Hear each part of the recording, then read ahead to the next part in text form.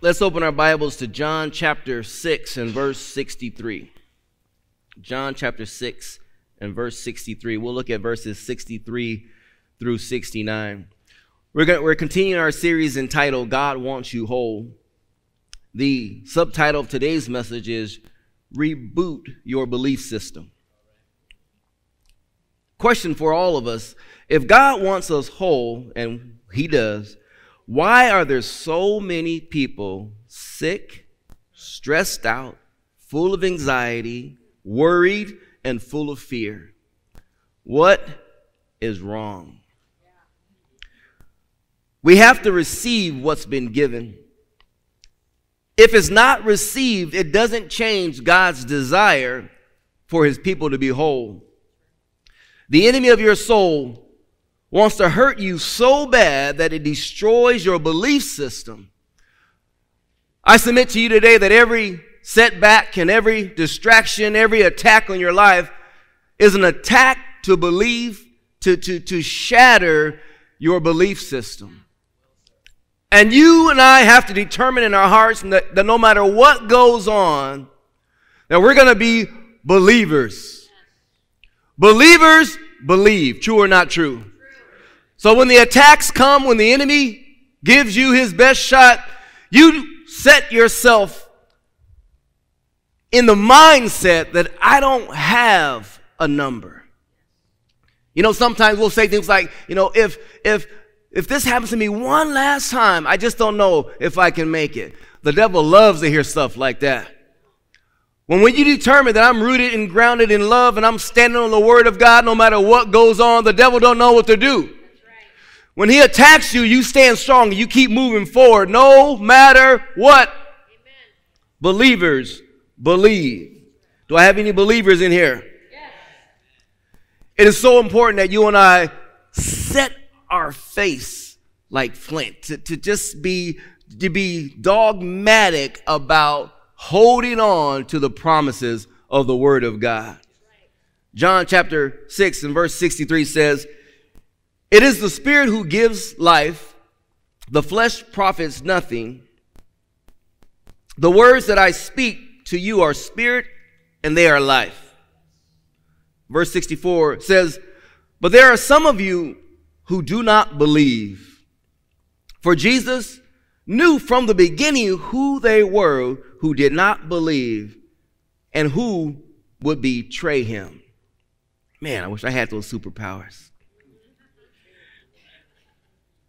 And he said, therefore, I have said to you that no one can come to me unless it has been granted to him by my Father.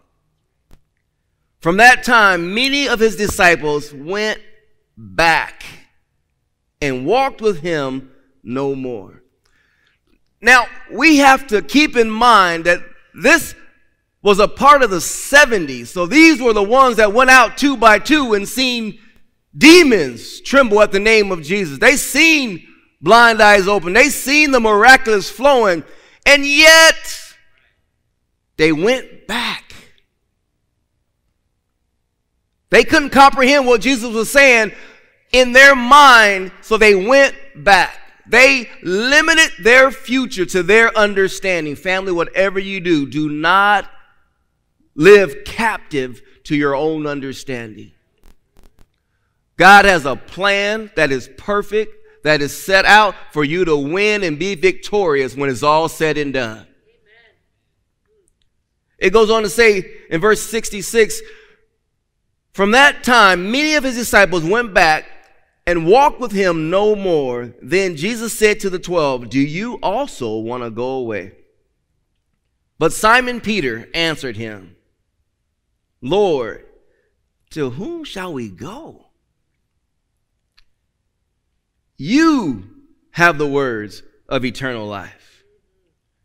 Also, we have come to believe and know that you are the Christ, the Son of the living God. Peter got it right, family. Peter was like, I hear what you're saying, Lord, but where are we going to go? Who are we going to go to? There is only one place that we can find the holder of eternal life.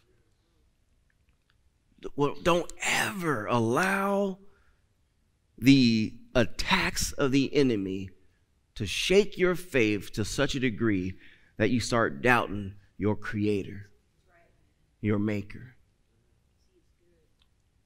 God is good, and He's full of goodness. Come to believe and knowing is a process. That didn't just happen. Peter said, we have come to believe and to know. That's a process. That takes time. And when you hang on, when you stay the course, there's going to come a time when you not only believe, but you know God has your back. You know God is good. You know God is going to pull you through. You may not have an understanding, but you know God is going to see this through also. Let's go to Romans chapter 12 and verse 1 through 2. This process is worth doing. Don't turn back. We may get knocked down. You get back up. It's worth it because you're partnering with Christ, the anointed one, and His anointing. You're partnering with the one that holds it all in His hands. You're partnering with the one that is the author and the finisher of your faith. He knows the beginning from the end. His will for your life is good. Your belief system makes all the difference. Whether or not you continue to receive determines how you stand. It's so important, family, that your belief system, here's the definition of belief system. Your belief system is the reference point by which you judge all things. It is the heart of your decision-making process. Romans chapter 12, verse 1 and 2 says, I beseech you, therefore, brethren, by the mercies of God, that you present your bodies. Who? That you present. Who presents your body? Can I do it for you? Can you do it for me?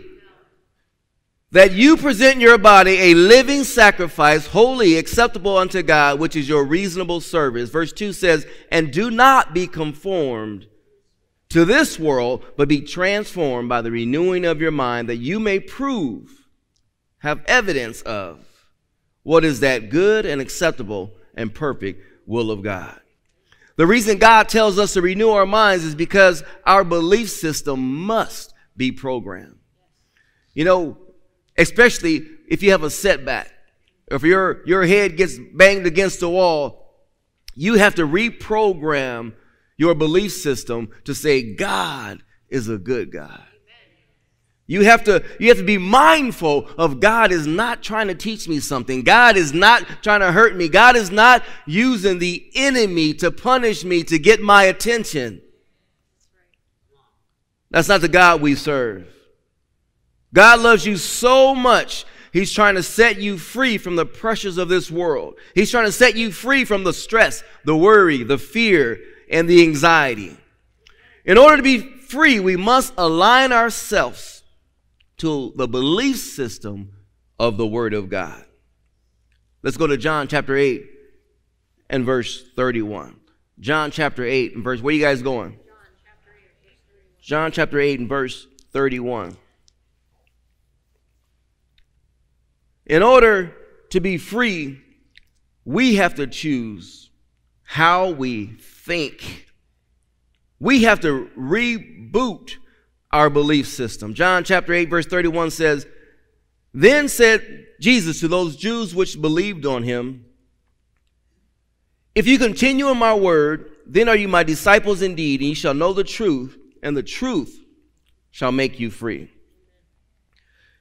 To have a renewed mind is to function according to a belief system that lines up with the Word of God. The most potent impact on your own belief system is your personal experiences. And that's why we have to rethink the way we're talking to God, talking about God, the way we're receiving things. The most precious moment in time is when you are going through an attack, the very first words that you release are crucial. It is so important to know and understand that, because when there's trauma, when there's shock, when there's intense emotional experiences, it's a great time for the enemy to slip in some thoughts, some word pictures that try to lay hold of our belief system.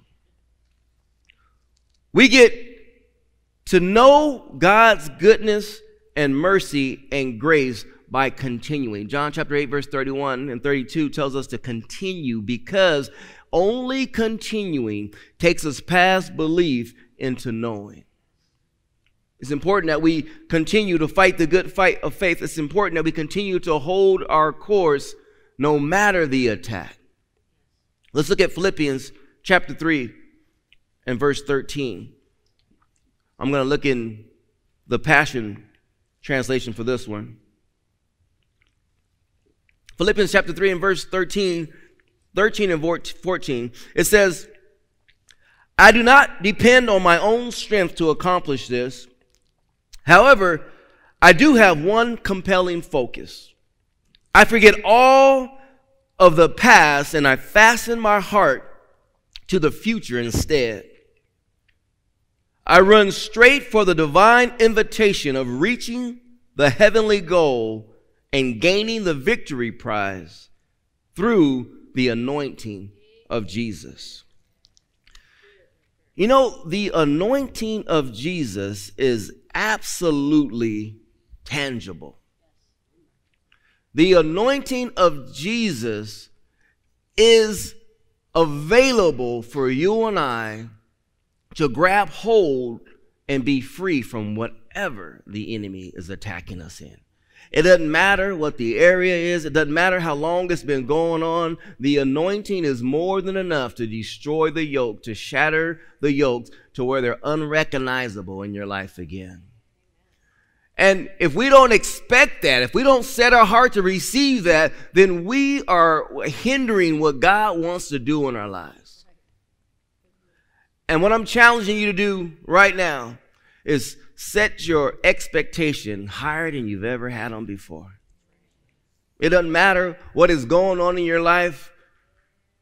You believe that God is going to take care of it now.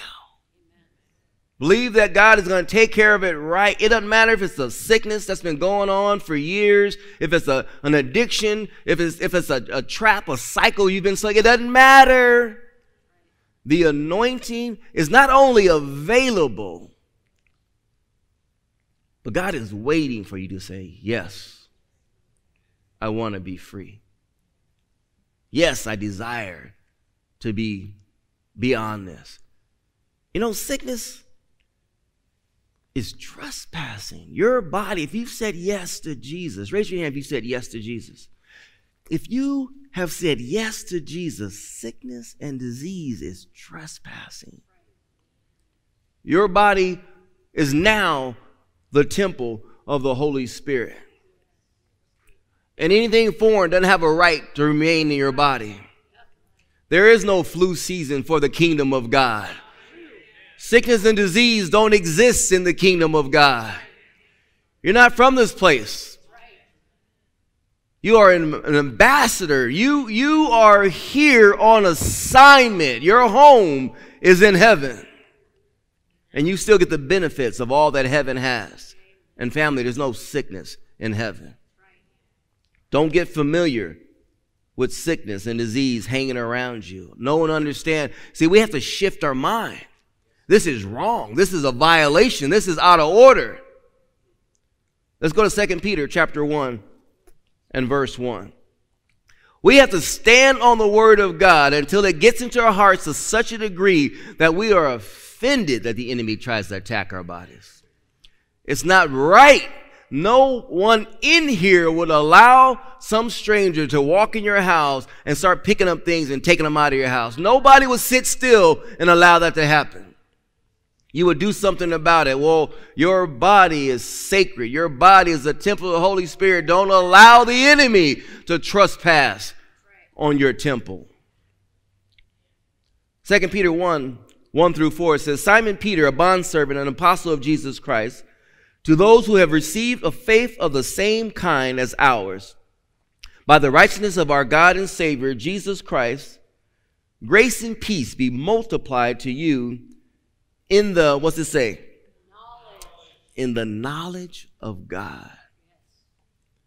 And of Jesus our Lord, seeing that his divine power has granted to us everything pertaining to life and godliness through the true knowledge of him who called us by his own glory and excellence.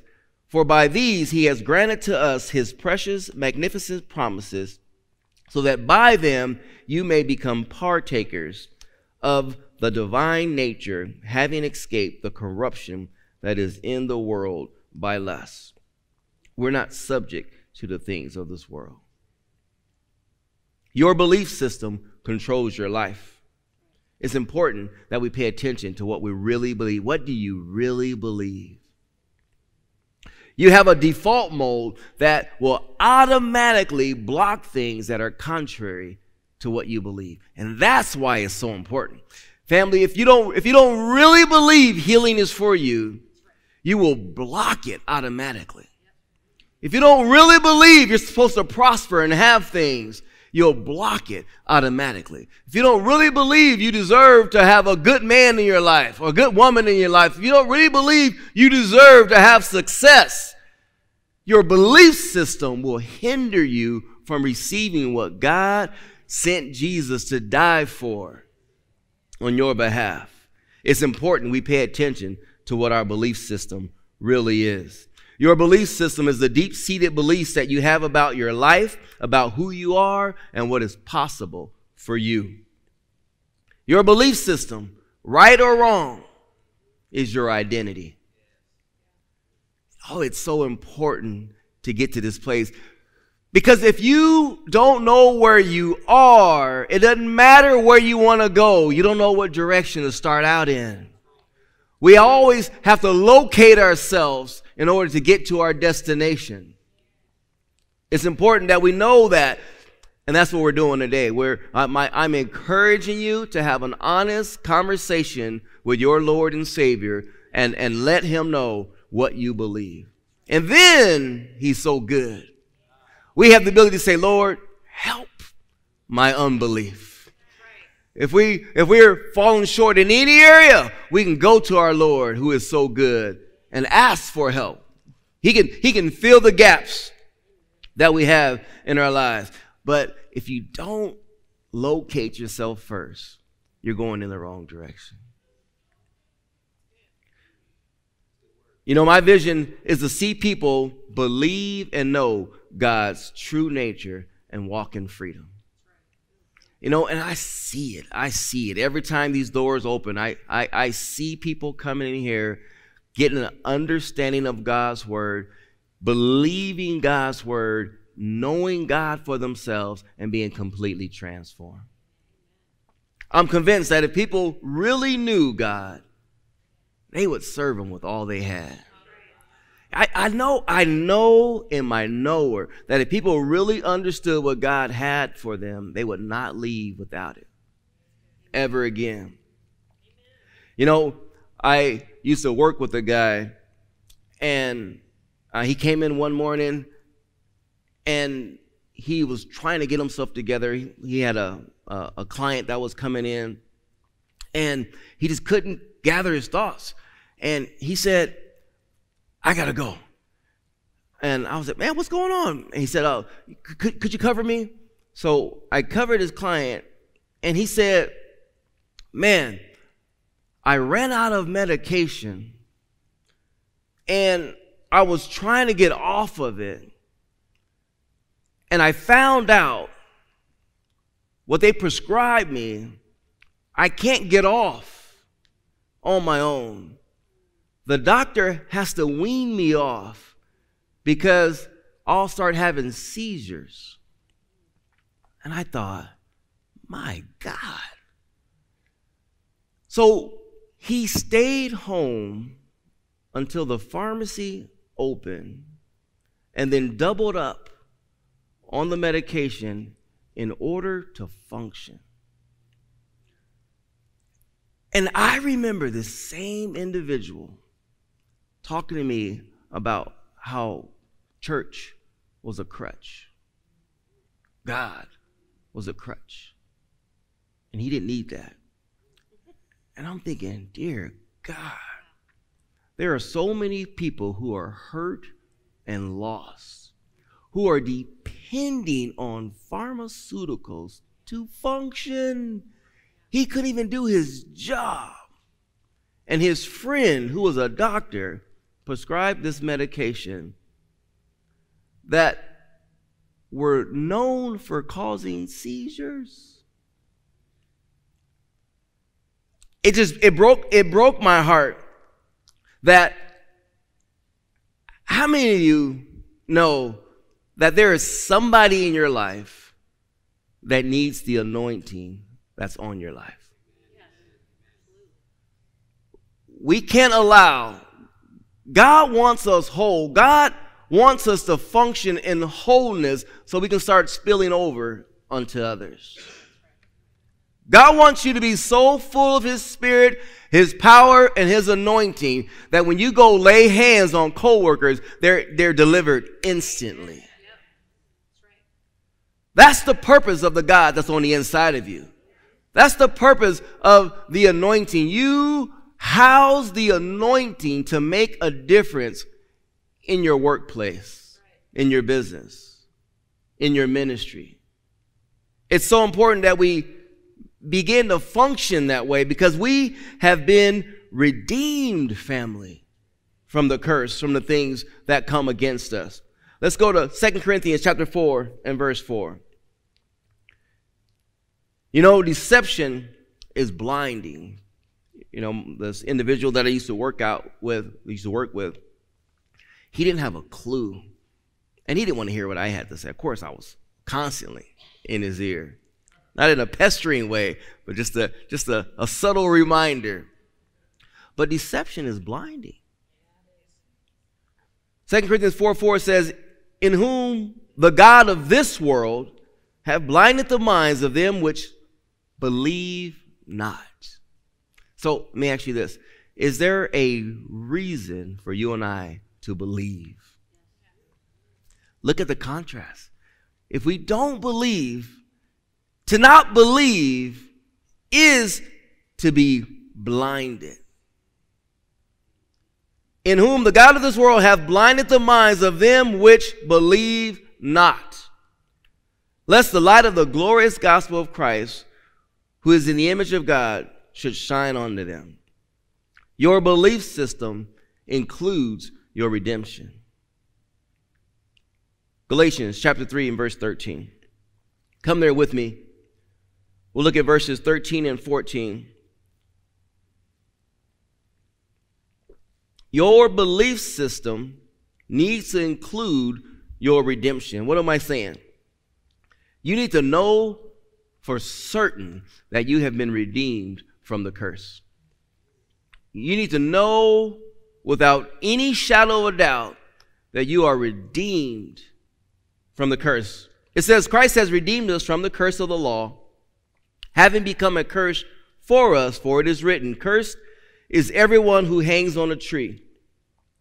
14, that the blessing of Abraham might come upon the Gentiles in Christ Jesus, that he might receive the promise of the Spirit. How? Is faith important? Yes. The law brought a blessing if you obeyed, or it brought a curse if you disobeyed. If you disobeyed, any failure to obey the law brought on the curse. Therefore, everyone was under the curse. Everyone had sinned and fallen short. But praise God, Christ has redeemed us. Everyone that said yes to Jesus Christ, we are redeemed. Since this blessing now comes through faith in Christ, not by observing Jewish law, anyone, say anyone, who trusts in Christ now receives God's blessing. Amen. Verse 14, that blessing of Abraham might come upon the Gentiles in Christ Jesus, that we might receive the promise of the Spirit through faith. We have to settle in our hearts that if you are blessed, you said yes, raise your hand. You said yes to Jesus? Yes. You are blessed. Look at your neighbor and say, you are blessed. Now look at him and say, you cannot be cursed. We can't be cursed and blessed at the same time. A curse is opposite of the blessing. Christ removed the curse of the broken law by bearing its penalty on the cross. The law's curse and punishment was taken care of by Jesus as our substitute so that the blessing of Abraham can be ours. You and I now have the blessing of Abraham. What does it mean to be redeemed? First and foremost, it means to receive the blessing of Abraham. It means to be bought out from the enemy's control. That means anything that the enemy is trying to do to you or through you, you don't have to be in bondage to. That is so important to know and understand. You are not subject to the enemy's attacks. To be set free and to become the recipient of light and life. This is what it means to be redeemed. Let's go to John chapter 10 and verse 10. John chapter 10 and verse 10. Where are you guys going? John 10:10. The thief does not come except, why does the thief come?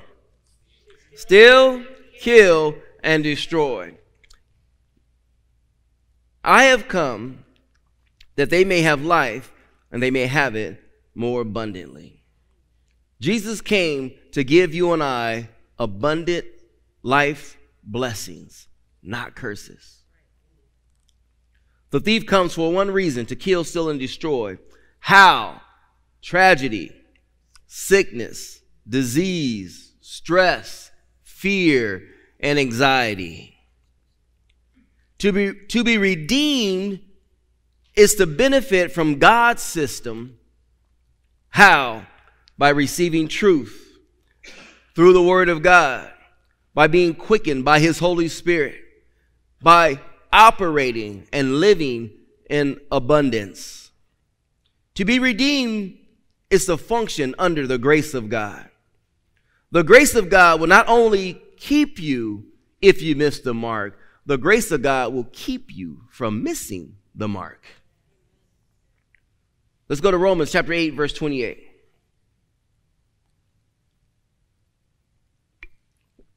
Romans 8 and 28. And we know that all things work together for good to those who, what's it say?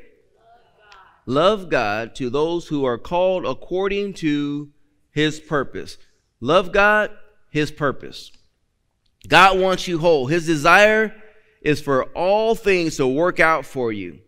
Here's the question. Do you love Him? Are you doing what you're doing according to His purpose? Is your life linked to His purpose? Now let's pause for a second. It's easy to quote that scripture. You know what? It's all good. It's all good, Pastor. All things work to my good. I love the Lord. I know what I'm supposed to do, but God knows my heart. Let me see. Does it say anything about God knowing your heart? No. It says, according to His purpose. I submit to you, this scripture applies to those who not only love God, but those who have attached their life to his purpose. That's important to know, because we could be standing on the scripture, be disappointed and say, God let me down. We could be lying on God. That scripture didn't work for me. Well, let's look at the scripture. According to his purpose, not your purpose, not what your mom told you supposed to do, your husband told you supposed to do, your neighbor, not what your sister or brother are doing. Your purpose is your purpose. God is not going to anoint you to be your neighbor.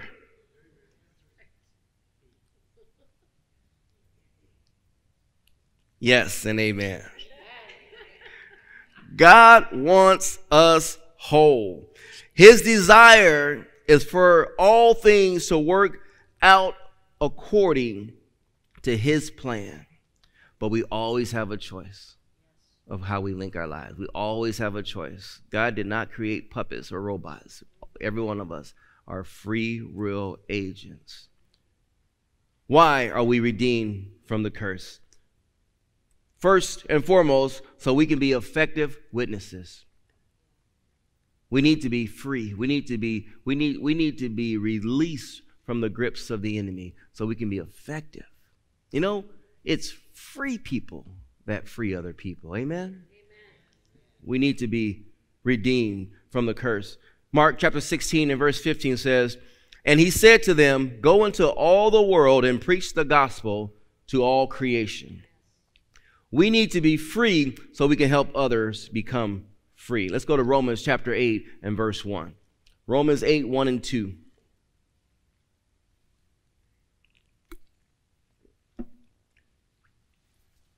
Hallelujah. Anybody expecting? Absolutely. Thank you, Jesus. Romans 8, 1 and 2. There is therefore now no condemnation to those who are in Christ Jesus, who do not walk according to the flesh, but according to the Spirit. Do you see the contrast? For the law of the Spirit of life in Christ Jesus has made me free from the law of sin and death. It's the Spirit of life that allows you and I to be effective witnesses. Sickness, stress, fear, worry, strife, anxiety is a part of the law of sin and death. That's the death cycle. You and I have been made a part of the life cycle. You're free from the law of sin and death to impact the world around you. However, you can't impact the world around you until you impact the world on the inside of you. It always starts with you and I on the inside. We have to be bold enough to say, Lord, I need help. We have to be honest enough to say, Lord, this is where I'm at. This is where I'm really at, Lord. How do I get to the destination that you set up for me? That's why our belief system has to be right. You were redeemed from the curse so you can go about doing good things like Jesus did in Acts chapter 10 and verse 38. It says how God anointed Jesus of Nazareth with the Holy Spirit and with power, who went about doing good and healing all who were oppressed by the devil, for God was with him. I submit to you this morning that God is with you. And you too can go about doing good and healing all. Stress, anxiety, fear, worry are some of the ways the devil oppresses people. Your redemption is not just for you. It starts with you, but it always goes beyond you. It always trickles down. Let's go to Genesis chapter 39. Let's look at Brother Joe.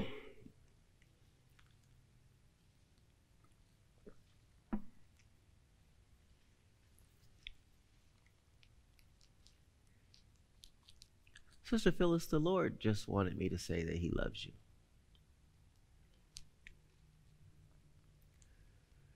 Genesis 39, 1 through 5 says, Now Joseph had been taken down to Egypt, and Potiphar, an Egyptian officer of Pharaoh, the captain of the bodyguard, bought him from the Ishmaelites, who had taken him down there. Now, verse 2, underline this or highlight it. The Lord was with Joseph. And because of that, Joseph became a successful man. You guys see that? And he was in the house of his master, the Egyptian. Now his master saw the Lord was with him.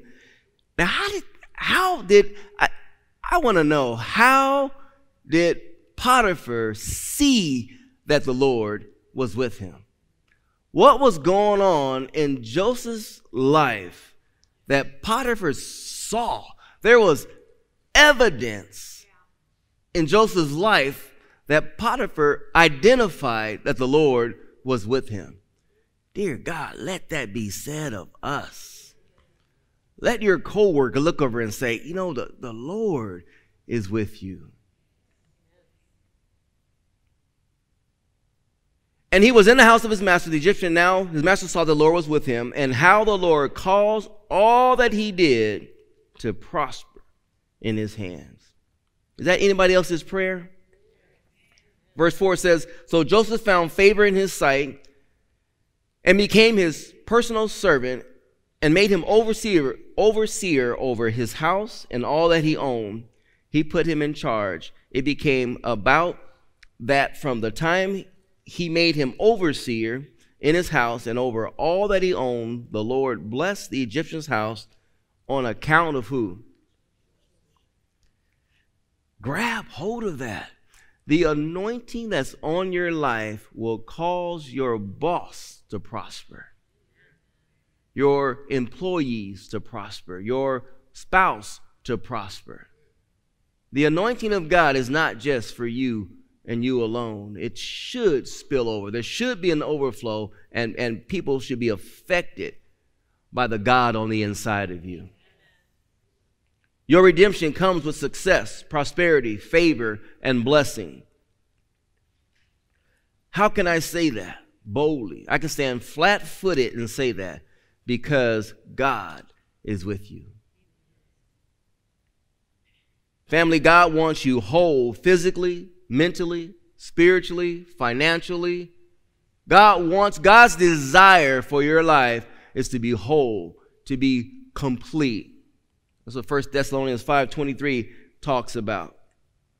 How do we reboot our belief system? Number one, you guys have your notes? Number one says what? Align my belief system with the Word of God. And that means if there's something that I'm believing that is contrary to what I see in the Word, I'm going to change myself. I'm not going to try to make the Word fit my life. I'm going to make my life fit within the Word. That's what this ministry was founded on. Empowering families with the Word for life. I believe that the seed, the incorruptible seed of the Word of God is going into your hearts right now. Your hearts are pliable. And I sense the anointing ministering to some of you. That seed is going into your heart and will absolutely bring forth a harvest. That's what the Word of God does. How many of you can raise your hand and say you've been changed since you've been sitting and hearing the Word of God? How many of you? I know I can without hesitation. If I could raise my hands and my feet, I would. Without doubt, the Word does that. We have to renew our minds according to Romans 12, 1 and 2. Number 2 says what? Give in to God. Submit. Whatever God, I don't want to, if I would like to never ever again hear somebody say, I've been running from God for years. I've been resisting the call. I've been resisting. I know God has been calling me to do fill in the blank, but I've been resisting. That's twisted. Submit to God. Resist the devil. You know, I shouldn't say never, but it's rare. I hear people say, I've been resisting the devil. The devil's been trying to call me to do stuff, and I've been just saying no. It's twisted. We got to get that in order. We got to get that right. James 4:7 says, therefore submit to God, resist the devil, and he will flee from you. The word submit means to yield or surrender oneself to. The word resist means to withstand and actively fight against. Number 3 says what? Spend time getting to know him. 2 Peter 1:1-4 is we read that earlier, and that's what that's all about. Spend time. We always get, and if every friend that you have, every relative that you have that you're close with, that happened as a result of you spending time with them. Spending time. When we spend time, we grow close to an individual. When we spend time with our Lord and Savior, we grow close with him. Amen? Number 4. Operate in love. This is a challenging one because, you don't know what they did to me. You don't know how long I've been putting up with it. You don't understand. I would, but I remember I had a vision of unforgiveness, and there was a chair, and there was a bright light, and there was a black sheet over the person's head, and I just had an image of just throwing stones, and it's just hateful, just unforgiveness, just like all this time just venting, and just stone after stone, just beating this individual. And what God showed me was when the sheet was lifted, it was me. I was the one that was in unforgiveness. I was the one throwing the rocks, but I was the only one being hurt, holding on to unforgiveness. Unforgiveness never hurts the person that you're not forgiving. Unforgiveness opens a door for the enemy, and it hurts you and you alone. Let go. It doesn't matter what it was. And I know that's easier said than done. I'm not making light of different challenges and real life things that people have gone through, but I do know your freedom is on the other side of your forgiveness. Where we at? Number 5 says what? Guard your heart. Whatever you do, guard your heart. Proverbs chapter 4:23 is the proof text to that point. It says, keep and guard your heart with all vigilance, and above all that you guard, for out of it flow the springs of life. There's a translation that says the issues of life. So your life comes out of your heart. What's going on in your world has one source, and that's your heart. It comes out of your heart. Number 6. Choose life. Choose to live in him. Let him have his way. Allow him to make you whole. Allow him to cause wholeness to come into your life. Number 7, keep hearing truth. Romans 10:17 says, so then faith comes by hearing, and hearing by the word of God. Hearing by, and freedom has one opportunity to interrupt our current state of being, and that's by way of the word of God. If you desire to be free from no matter what it is, the entry point to your freedom is the Word of God, the truth of the Word of God. And when you and I begin to submit to God and just yield, let stuff go, press forward, believe God, because the fact that you have breath means you have hope. Amen. You are here to accomplish a purpose and an assignment. And you have to know that. Let's pray. Dear Heavenly Father, we come to you in the mighty name of Jesus.